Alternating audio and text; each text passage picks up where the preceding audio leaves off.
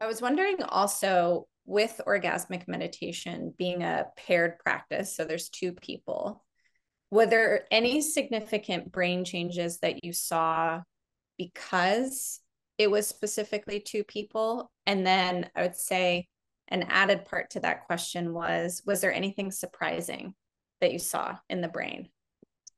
Well, I think one of the things that we thought we had an opportunity to do, which to me, it was very exciting to be able to explore, is whether or not uh, there was sort of a connection that was being formed. Could we see some Mm, evidence of that connection?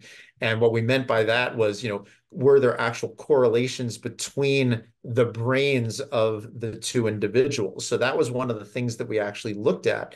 And while that level of interaction was a little bit more subtle, it seemed to be there. So it's meaning that when there were certain changes in one person's brain, there were reciprocal changes going on in the other person in the pair, and it kind of speaks to this idea of a resonance. So that there is this kind of back and forth that's going on, and when you have that good connection, then again, the social areas of the brain seem to be associated with that.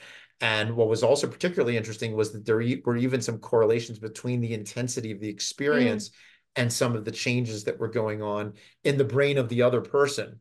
So depending on how the brain of the other person was interacting, that had some relationship to the kind of experience that the other person in the pair was having. So all of this to me was very exciting to be able to see that not only was there this sort of meditative elements to it, but that there seemed to be this kind of cross interaction that we could start to observe by looking at the two, at the pairs themselves, and how they seem to be related to each other.